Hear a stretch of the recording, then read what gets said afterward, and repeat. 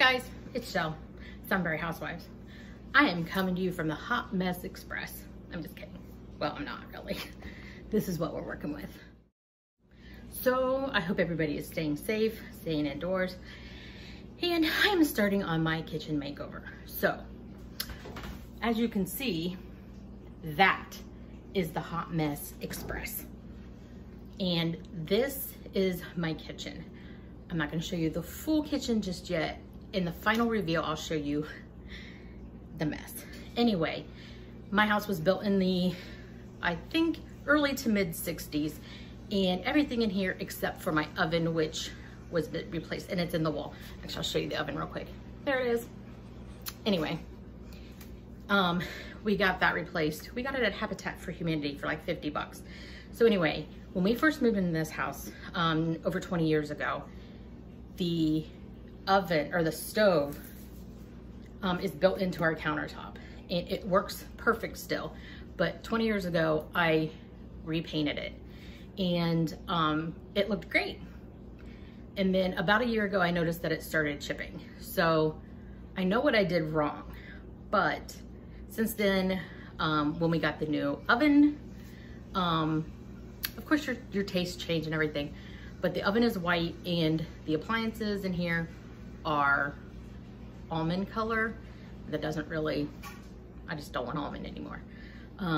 What I would love is a brand new kitchen and have stainless steel appliances. That ain't gonna happen, but the oven is white, so I'm gonna paint the appliances white.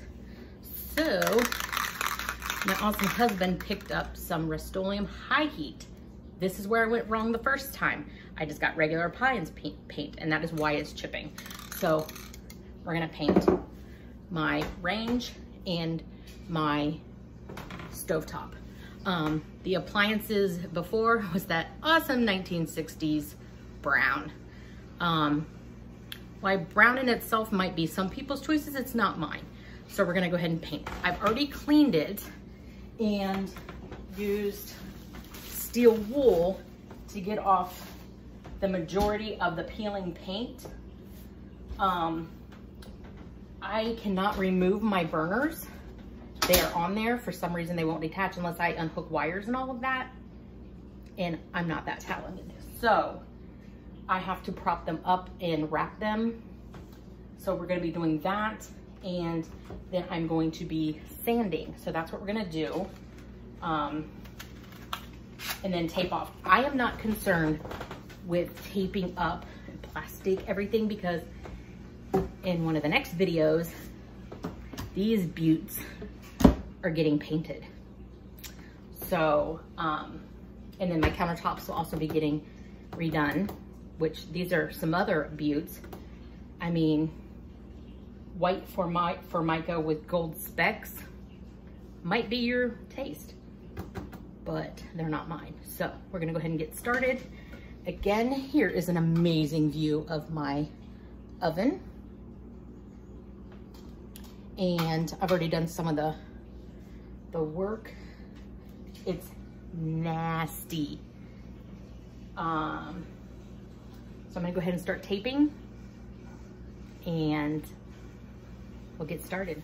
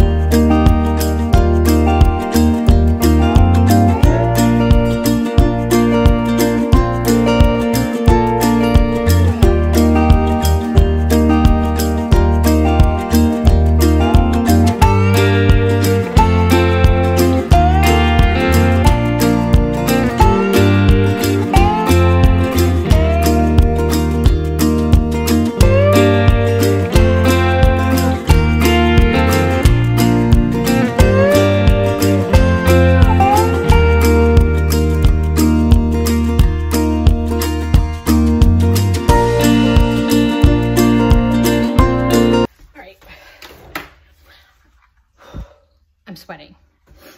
So I've got it all taped up, sanded, wiped down, and now I'm gonna shake this really well. And I have a window open, and I might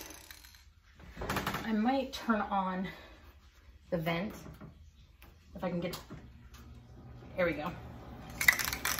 The vent. Hopefully you can still hear me.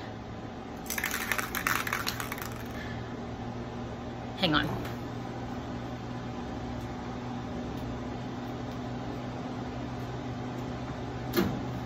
I'll retape that. I'm gonna turn that off while I'm talking.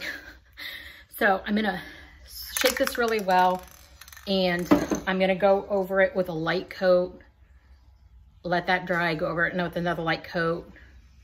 Depending on how well that does, I may have to go over it again, depending on the coverage. But I'm not gonna talk through all that because I'll have the vent on. I'm just play some lovely music. But yeah, so let's get started.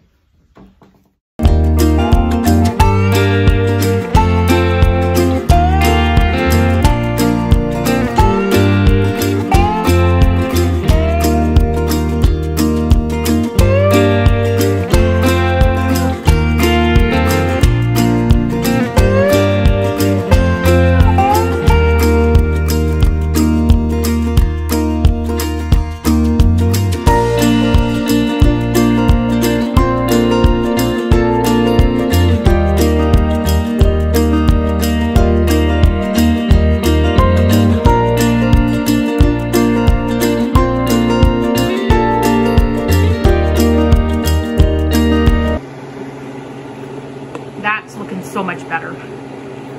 So after one coat, we're looking like this. On to the second coat. Here is the final-ish. It's done. There's the hood. It's not perfect. I had some issues, but I still have to clean the burner cover things. That is for another day because it's gonna take some major scrubbing, and I want the stovetop to cure for several days before I do that.